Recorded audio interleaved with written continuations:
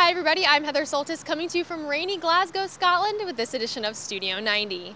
After training for a week in Middlesbrough, the U.S. women's national team spent Tuesday traveling to Glasgow where they'll play their first two games of the Olympics. Their first game against France is a little over a week away. We caught up with Hope Solo, Rachel Buehler, and Heather Mitts to hear their thoughts on arriving in an Olympic city.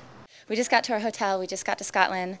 It's the first site of our first Olympic Games, so you can feel the energy, you can feel a lot of excitement. The hotel is a lot more crowded than it was over in Newcastle where we were staying at the resort.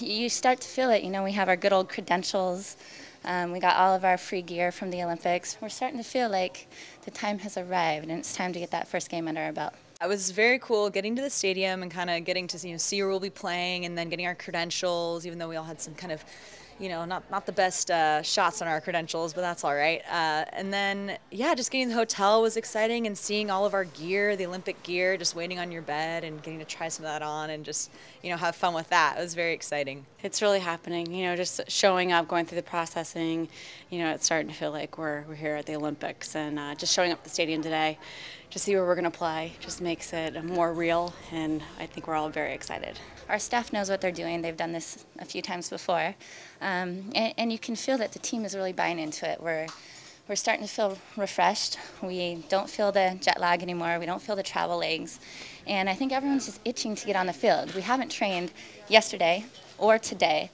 and that's good. It's a positive vibe because we just want to get on the field. We want to train. We want to work hard. We want the first game to be here already.